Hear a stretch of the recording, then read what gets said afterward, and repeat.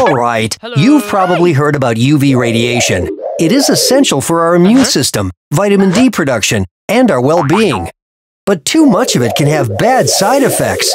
So how do you know when it's safe to be outside?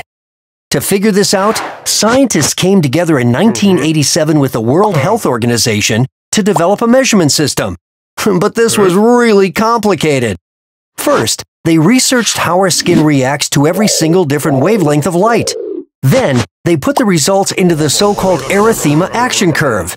This, combined with the current lighting conditions, makes the UV index. It shows where it's dangerous to be in the sun.